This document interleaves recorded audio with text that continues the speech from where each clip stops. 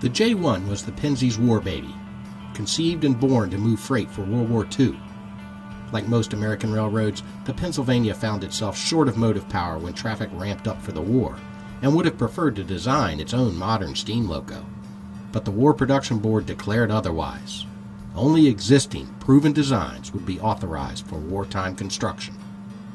For its war baby, the Pennsylvania chose a design created 12 years earlier by Lima for the Chesapeake and Ohio. The C&O T1 210-4 possessed the key attribute of a modern, super-powered locomotive: power at speed.